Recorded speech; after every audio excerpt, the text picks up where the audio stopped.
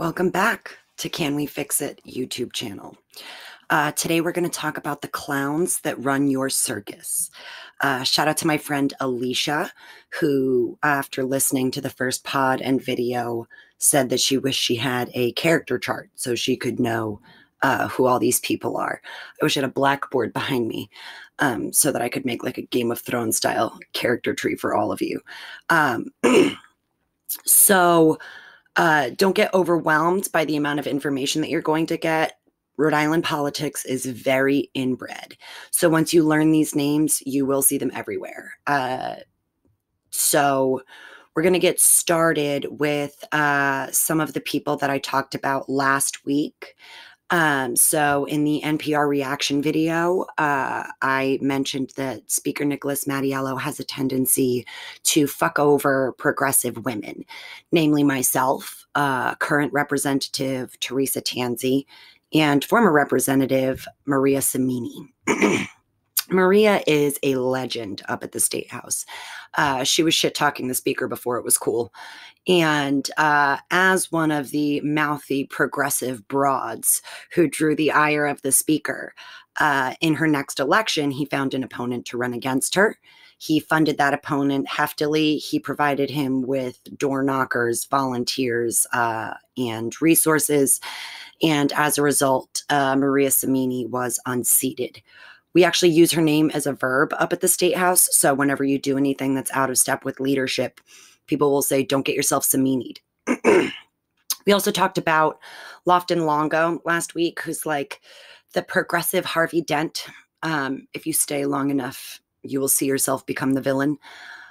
He was my first campaign manager in my 2016 race. He was one of the only people at the time who would manage races for Democrats running against Democratic incumbents. He got some of your favorite people elected and then decided in 2018 that he was going to run for office himself and proceeded to lie and cheat his way to the win, which was so much more disappointing because that's everything that we fight against. And so to have somebody on our own team do it was just like fucking soul crushing. So we also talked about Jeff Britt a little bit. And here we're going to get into the cast of carnies. As my father would say, somewhere a carnival is running itself. So these are all the non-elected officials that have a lot of influence at the State House and over local politics and whose names you should know. So we mentioned Jeff Britt, the oaf we know and love, former campaign operative who got Speaker Nicholas Mattiello elected on several occasions. This was the weirdo who was like hiring private investigators to follow Nick Mattiello's opponent around. And like, not to be a dick or anything, but this isn't the fucking presidency. Like, you're running as a representative in the smallest state in the union. It's a $15,000 a year part-time job. I do not understand how these people make it so fucking high stakes. Neither here nor there. But he was the only one smart enough to keep receipts because he knew that he was working for a scumbag and that at some point Nick was going to try and throw him under the bus. So Jeff had plenty of emails, text messages, documentation at his disposal, like the smart little scumbag that he is. Then we've got another one of these little carnies, Matt Jerzyk, who is another Harvey Dent of the progressives. He used to be like this long-haired hippie liberal, like peace and love, union solidarity, all that fun stuff. And then he started working for Satan himself and just became like this, you know, caricature of a conservative Democrat. For a really long time, he tried to convince us representatives that he was like the secret progressive in the speaker's office. But if he was fucking terrible at it. Like, I don't know what he helped get past. He's also one of those names that whenever you see like a shit tornado in the news, like Matthew Jerzyk's name will be somewhere in that shit tornado. Then we've got Frank Montanaro. Frank Montanaro is another one of these carnies who It's like doing your classic scumbaggery, right? He is a former elected official who has his own twisted past. Maybe someday we'll do like a full Frank Montanaro episode because he's a very interesting character. But currently, you may know him from his stint in the news where he was found to be collecting 2 free tuitions from his 1 state house job. High quality. Then we move on to somebody we also talked about a little bit last week, Michael Coutu.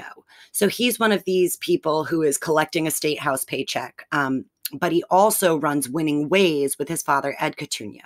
And Winning Ways was the campaign organization that we talked about in the first podcast, whose sole mission in life is to just get mail ballots on mail ballots on mail ballots. He is, my personal story with him is he worked for my opponent in 2018. In my first term, I got myself Samini'd, and the speaker put somebody up against me, and I won. And I bumped into Michael Coutu at PVD Fest shortly thereafter, and he had what I described as sexual harassment hands and murder eyes. So he was sitting across from me, and he put his hands on my knees, and he looked me dead in my face, and he said, "I will not stop until you can't get a job at fucking McDonald's." And I laughed, which was probably not the appropriate response to have. But I was like, "Oh, are you big mad because I stole all your mail ballots?" It's a rough hit, my friend. But he's also one of the only people that I would never be alone in a room with because I fully believe that he has the capacity to like punch me in the face and not feel remotely remorseful about it. And then we move on to King of the Scumbags, Leo Skenyon. There's so much that you could say about Leo Skenyon. There are so many rumors that fly around that building about him, that he's a colossal creep, that he is historically not great with women. That's a fucking understatement. I would personally like to focus on his enormous suits. He wears suits that are like 4 sizes too big, and it looks like he's always trying to like smuggle another human into the state house in his suit undetected. Policy-wise, he's a horrible person, and he's like responsible for some of the most devious shit that comes out of the speaker's office. But just on like a personal level, his fashion sense is deeply tragic. And then we've got like a little side character whose name you don't need to know, but whose story is too funny not to tell. And we'll call him State House Idiot number 1. State House Idiot number 1 was recently caught dealing heroin in his off hours. He always wore like a tie and a button down to work. So I always assumed he was like a lawyer or legal consult of some kind. And he also drove a Range Rover in every day and lived in like the Providence G. I didn't find out till the story hit the papers that he is a fucking maintenance man. Did nobody find it weird that your $40,000 a year maintenance man was driving a fucking Range Rover to work? It didn't occur to anybody that he might have a highly lucrative and illegal side hustle? The fuck? Anyway, now we're going to move on to the clowns that run this circus, okay? So obviously there are going to be policy reasons to hate these people, but you know me, there's going to be petty reasons as well. So we're going to start with Senate President Dominic Ruggerio. Far be it from me to not pick the juicy, low-hanging fruit that is his nickname, Dominic Rubbers Ruggerio. He got this nickname because he was caught allegedly trying to shoplift condoms from a CVS at the tender age of 41 years old. You know, that point in your development when your decision-making skills are not there yet. You may also know him from his stint on Last Week Tonight, where John Oliver called it a peak Rhode Island, when Dominic Ruggerio was pulled over on suspected drunk driving, and his friend, a peripheral character that we will refer to as Senator Strongarm, showed up to threaten the state police, saying something along the lines of like, "You thought you had pension problems before, wait till this shit." Because every time Rhode Island makes it into the national news, it has to be a Peter Griffin caricature of Rhode Island. So the Senate president, in addition to his personal dalliances, is, you know, politically not our friend. constantly was blocking abortion rights for many years. This year specifically refused to send mail ballot applications to every house. But then when he was knocking doors in his district, dropped mail ballot applications off at every house that he knocked. So are they secure or aren't they, Dominic? Like, just not for us, just for you. Got it. His right-hand man is McCaffrey, and he's the Senate Majority Leader. He's one of the silent villains, right? So he doesn't say a whole lot so that you don't have any real desire to hate him, but he puts in bills that would be conservative in like 1920. My mother lives in his Senate district and said this year during campaign season, I find it inherently suspicious that this man is sending me what feels like $1 billion worth of mailers for a job that pays 15 grand a year. Like, why do you want it so bad? Good question, Ma. Why does he want it so bad? And now we're going to move on to my arch nemesis, Speaker of the House, Nicholas Mattiello. You thought I was done with you? I'm never done with you. I will never be done with you. I will be sitting here roasting you and shit-talking you until you are no longer the Speaker of the House. Sorry. That was a little aside for a very special listener. So Nick Mattiello, unfortunately, doesn't have any of the fun stuff of like, you know, a cool pervy nickname. He usually gets in trouble for more political reasons, petty political reasons, but political reasons nonetheless. So he was in the news for auditing the convention center, a building which has not been audited in over a decade because they were mean to his friend. And then when the Republicans asked for some paperwork on that, proceeded to do 10 p.m. construction on the records office for black mold, you know, when all the best construction takes place. Just like an overall shady character. And then his right-hand man is Majority Leader Joe Shekarchi. Now, Joe is much more charming than Nick is, and he works better with other people, but he also shoves these garbage bills down your throat. So it, you know, doesn't matter if he does it with a smile on his face.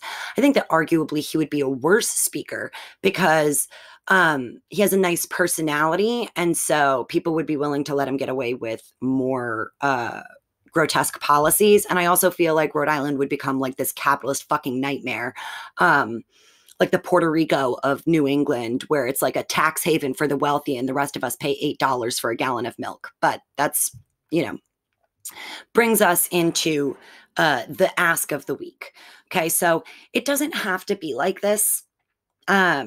Recently, Senator Gail Golden has announced that she's going to be running against Dominic Ruggerio for Senate President.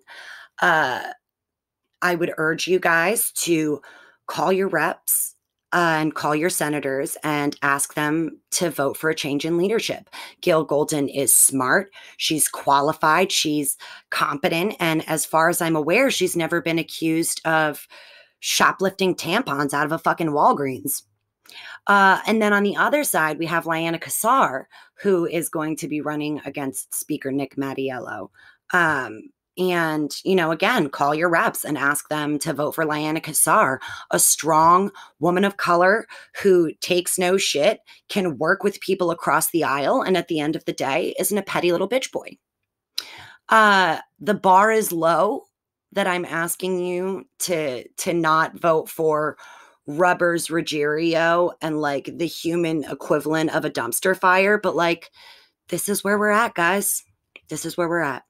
So I hope that this has been enlightening for some of you. I hope that now that you know some of the characters, you will start to see their names more frequently in all of the garbage that goes on behind the scenes. As always, please like and share this video with your friends, and don't bother subscribing to the Collective Action Network YouTube though, because dope announcement, we're going to be moving to Uprise RI, which I'm really, really, really excited about. The local famous in Rhode Island independent journalism unit headed up by Steve Alquist that is everywhere that we as Rhode Islanders physically cannot be. You guys don't have to do anything different. I will still be sharing the links to you, and you can just follow them to the new home of the Can We Fix It podcast and YouTube channel. As always, if you want to help us financially, please visit patreon.com/canwefixit. All the links are going to be in the description down below. As always, stay safe, wash your fucking hands, and go be a good neighbor.